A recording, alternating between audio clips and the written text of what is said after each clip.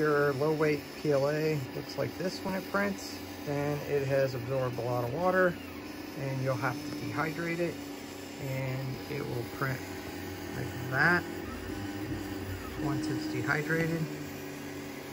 So what I do is I put it in a dehydrator overnight at the lowest temperature, and there's the result. Fixes the problem. Low weight PLA will absorb a lot of water. Apparently I had this out for 7 days over vacation and it turned into this. Here's my dehydrator. I do have some low weight PLA in there right now, or lightweight PLA.